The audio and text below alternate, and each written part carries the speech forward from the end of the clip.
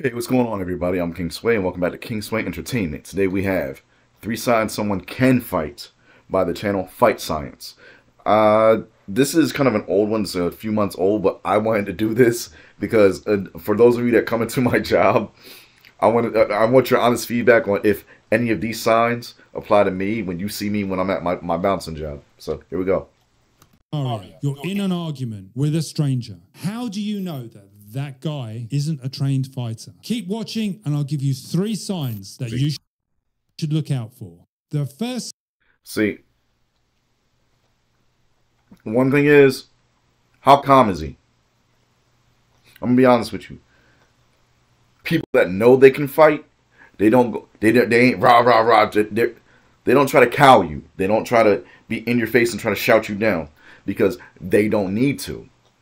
People that know they can fight, they're gonna talk to you normally. Even when you do something, they're gonna laugh at you because what are you gonna do? Fight me? And I'm gonna be honest. I have this attitude. I'm gonna put it like that. Excuse me. And I apply that to my everyday life because what are you gonna do? Fight me? I'm about 200 pounds. So I'm like 185. I bench over 225. I'm a retired fighter. On top of being a retired fighter, I bounce for a living. So I'm pretty confident in my combat skills. On top of that, I've been the head bouncer at my current job for over 2 years. So I'm pretty confident in my combat skills. So what I feel and it's a lot of that shit is posture. Like how mad do you get? How mad do you get about something? How fast are you trying to intimidate the other person? Are your hands at your sides? Are you trying to try and square off? Are you trying to get like up in the person's face? Because if you're the person trying to come from here to here and you're this person, that's a bad idea. That's showing me you can't fight. Because you're trying. Chances are you're trying to look for a sucker punch. So let's see if this agrees with anything that I've been saying. Because I laugh at you. Because again, what are you going to do? Fight me? I know I can fight. And I know I have knockout power. And a lot of people, what I've seen in my personal experience, a lot of people, like the guy that they show, I was trying to stop it there. The guy where the one dude was like, that's the guy that can't fight. The guy that was laughing with the hat backwards, and he's the dude that'll one, two, and lay you out. Sign, behavior, how they behave. And this is everything from how calm they are, how they stand, where they put their hands, whether they target scan. All of these things are relevant. The main thing to look out for is stance and position. Does the guy stand off to your side? Does he have his hands down? Does he have his hands up? Is he relaxed in his posture? What was I just... What was I just telling you about being loud and trying to intimidate? What was that? Hey, I just let you out. I don't want to hear it. You can hear my dog in the background. Well, but again, what was I just telling you about being loud and trying to intimidate? Yeah, like the natural reaction, I might jut back, but that's just so you can't punch me in the face. Natural defensive reaction. And then I might come back and punch you in yours. That's happened. Story time. Ooh, Sable. There was a coworker of mine, friend of mine. One of her good friends died. And this was on a Wednesday. The next Thursday night when I was bouncing, this was years ago, his brother came in. I didn't know anything about I didn't know anything about the dynamic. But the brother, I want to say about almost 20 pounds lighter than what I am now. But I still benched over 200 then. His brother came in and was just being a general asshole. He did that. He was like, yeah, ugh. And when he found out he couldn't intimidate me, like I wasn't moving, he sucker punched me. So when my head snapped back, I'm like, bitch. And I popped up and I hit him with a 1-2 combination. And when his head snapped back, he was like, oh shit. And it took all the fight out of him. I don't know if they still got that on camera or something, but the owner, he laughed at that when he saw it. He was like, "Oh shit."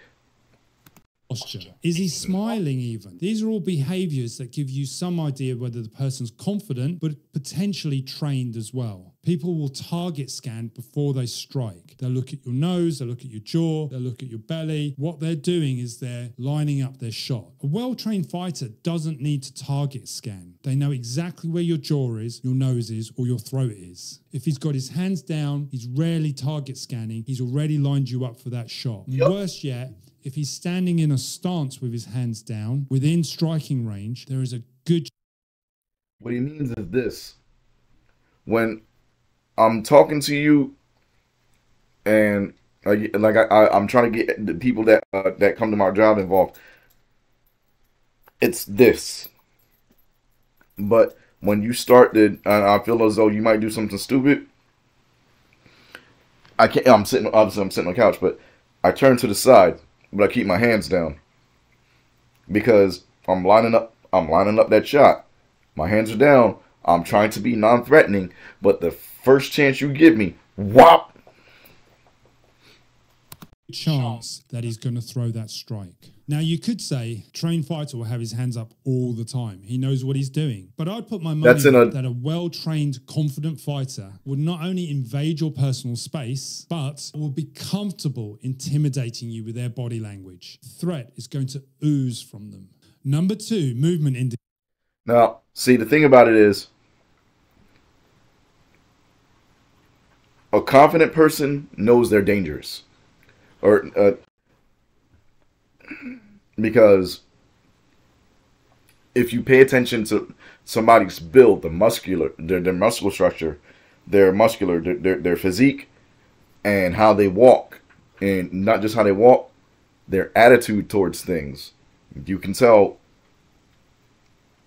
how confident they feel in their combat skills and whether or not they've got any kind of physical training, even to help them with that. Sometimes it's just, I don't want to say bodybuilding. Sometimes it's just weightlifting. But what do you do to get stronger? You lift weights. Now, my workouts are designed for maximum efficiency when damaging. I take weights, and when we do dumbbell presses, keep them here. Well, you got to imagine I'm laying back, but keep them here. And when you press up, you press like this, like you're punching, because when you, that's 1 and that's 2, so all that gets worked, so it's you get stronger. Also, take a stance and have the key. You know what?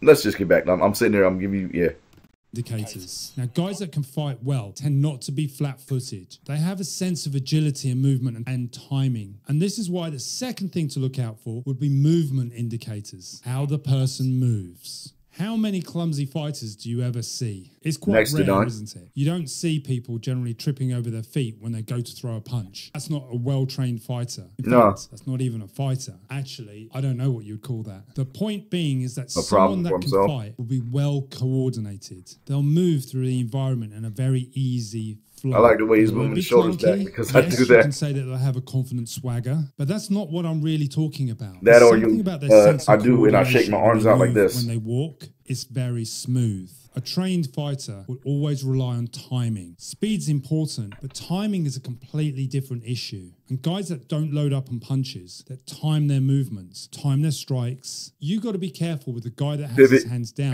that's in striking range. Because a well-trained fighter won't give a shoulder indication that he's going to strike. The hands will travel quite quickly. He may even be more deceptive. Well, these guys are just going to move differently. They're not going to have that nervous bouncing around. In fact, you'll probably find that these guys are going to be a lot calmer. So the third sign, physical signs. Anyone who's ever worked out or been around trained fighters will know these signs well. Cauliflower ears, broken nose, scuffed knuckles tend to give it away, right? But what's more relevant is a lopsided posture. And I'm not talking about that guy that walks in a tilt. Now, if you look at your typical orthodox boxer, someone that stands in an orthodox stance, you'll notice that one side, typically the right side, the trapeze in itself tends to be a little bit bigger. The right shoulder often tends to be slightly higher. It's a subtle variation, but if you look at a lot of fighters, you'll see it, because all of the striking, especially the heavy striking, tends to come off one side of the body. So sometimes it gives you a little bit of an imbalance. So if the guy's got a tight tap out t-shirt on, tap out t-shirt gives it away, by the way, you might actually get to see the imbalance. I'm going to say no, the tap out t-shirt does not give it away, for the simple fact that I've seen a lot of posers with tap out t-shirts.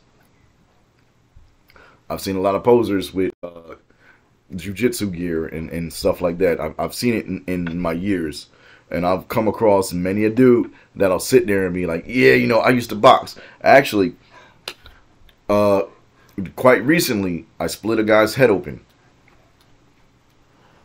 And before that, he was talking about, I'm 2-time Golden Gloves. What's going on? What's good? What's cracking? And I'm sitting there like, bruh, I promise you, I don't care. I didn't say that out loud, but my attitude did. Like, that didn't put me off. Okay, well, this guy's a boxer.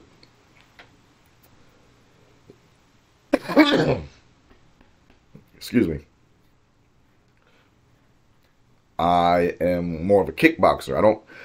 I do full round MMA, but I'm like I keep telling people, grappling is not my strong suit. I like to stand and strike. So you box, I kickbox. What's good? But you always, like, certain things like that, people do that for conversation pieces. What I mean by that is so they can talk about how great they are. Oh yeah, you know, I do this. Yeah, no, yeah. I've come across it dozens upon dozens of times in my years. On the shoulder. Having said that, he might think you're checking him out. Short hair is another indicator. Now, I'm not saying this is an absolute fact. Guys with long hair can be trained fighters, but the majority of fighters actually have short hair. Long hair has its disadvantages when you're fighting. Not only can people pull it, but it simply gets in the way. And this is often why trained fighters have no hair. Now, when you're looking at these physical indicators, you can't just take one factor. You actually take a cluster of them together to give you some sort of assessment of what's going on. So if the guy's got callous knuckles, broken nose, cauliflower ears, stocky neck, slightly lopsided shoulder, and short hair, although it's stereotypical, it could be a high indicator that the guy knows how to fight. Visual appearance in itself isn't a high indicator that the guy can fight. Even if you've got a high cluster analysis of all of these factors coinciding with each other, the fact is that these observations on their own aren't a reliable indicator to tell you whether this guy is a trained fighter. Now, to understand these signs, you have to look at them as a cluster of behavior, not individual factors. The more of these indicators that pop up together, the higher the likelihood that that person can fight. So what's the takeaway? Well, if you want to spot signs that someone can fight, there's a number of factors that you have to take into account. It's not simply what they look like, it's how they move and also how they behave. And all of these ideas put together gives you some indication and some understanding whether this guy can fight or not fight. Of course, there's the obvious physical signs that the guy can fight. Conditioned hands, toughened face, scars around his eyes. All of these observations give you a physical telltale sign, but it doesn't necessarily tell you whether the guy can fight. I have a scar here. If I want to know whether the guy can fight, it's basically down to their movement. On my eyelid, because you can see how people move. If someone's very clunky and flat-footed, very stiff in their movement, you can generally tell that they can't fight. Of course, they're dangerous. Everybody's got a puncher's chance of knocking you out. I was about to say that. Fact. And then there's the caveat. How they behave. Are they confident enough to stand in front of you and face off for a fight? Are they emotional or unemotional? These are all factors that you should take into consideration. How emotional is this person in front of you? If the bad guy is very calm, then he's a danger to you. And yes, someone can go off in a rage and be a handful, but the guy that actually is confident and can fight, he's the quiet one and the one to watch out for. The difference between these two barks, but it's a dog that looks at you and then bites you without indication is a danger. Thanks for watching.